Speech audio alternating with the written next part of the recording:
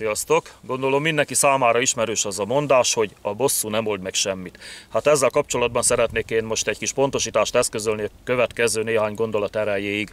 Ha jogi megközelítésből nézzük a dolgot és számításba vesszük a lehetséges törvényi szankciókat, akkor valóban, és nem csak, hogy nem old meg semmit, hanem még halmozza is a problémákat, mert jó eséllyel sitre fognak vágni, önbíráskodás vágyával, még akkor is, hogyha történetesen egy sztárügyvéd képviseli a védelmedet.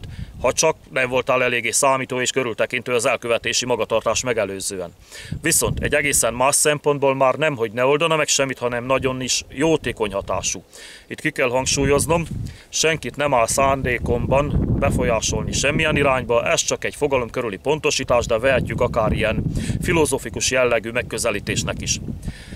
Tehát már a bibliai Mózes és később Jézus is hirdette a szemet szemét, fogad fogért elvet és az ehhez kapcsolódó törvényt, viszont ez a törvény Jézus halálával, pontosítok Jézus testének halálával sajnos érvényét veszítette, és egyébként sem a bosszút szorgalmazta, hanem a bírák által kiszabható büntetések arányosságának a szem előtt tartását. Tehát, hogyha valakinek kinyomta a szemét, vagy eltörte a lábát, kezét, vagy megölte, vagy bármit csinált vele, mindent ugyanúgy vissza kellett adni az elkövetőnek.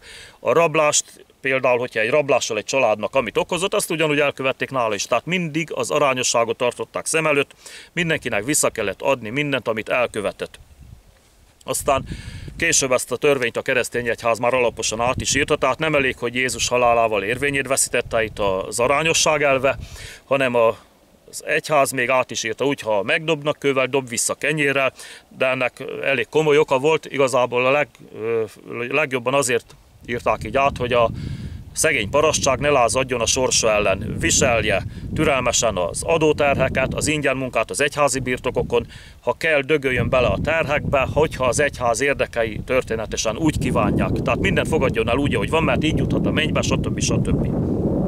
De ne kanyarodjunk ennyire el a témától, mert hajlamos vagyok rá, nézzük, hogy mik a lélektani hatásai a bosszúnak igazából, nézzük a címadó tartalmat. Tehát, hogyha bosszút állsz, akkor mi történik? Elmúlik a harag, elmúlik a méreg, ami benne van a nevében is, ugye mérgezi a szervezetedet, az immunrendszeredet, és ha ezek a dolgok elmúlnak, nyugodtabb leszel, egészségesebb leszel, ugyanis a bosszú az önös megelégedést szolgál, és ebben már benne van egyébként minden, ebben az egy szóban, hogy megelégedés. Szóval, hogyha hiszen a törlesztesz, akkor mindegy, hogy kenyeret, pénzt vagy sérülést, akkor a tartozás alól való mentesülés, ez ilyen felszabadultság, megkönnyebbülés, elégedettség érzésével fog eltölteni, és megleled a lelki békét. Köszönöm a figyelmet, szevasztok!